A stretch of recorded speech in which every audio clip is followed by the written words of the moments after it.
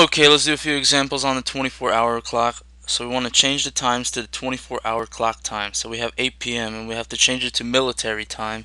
And in order to do that, we would have to add 12 to the 8 p.m.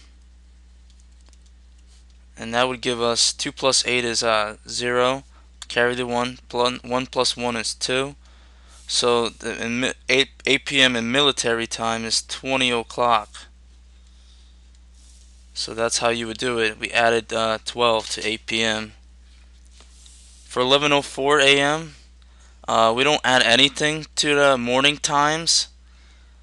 So that's the rule. We don't add anything to the morning times in order to get the military time. So we just leave 11:04 a.m. to just 11:04 in military time. So it's the same thing. So that's the final answer right there. Here we want to change the 24-hour times to AM and PM times.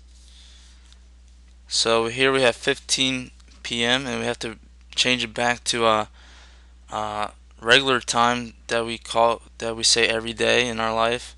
So 15 p.m. So in order to get a regular time, you would do is 15 p.m. minus we would minus 12, and we would get 3. And so in 24-hour times, we would call 15 p.m. would be 3 p.m. And all we did is subtract 15 minus 12, and we got 3. So we got 3 p.m. as our final answer right here.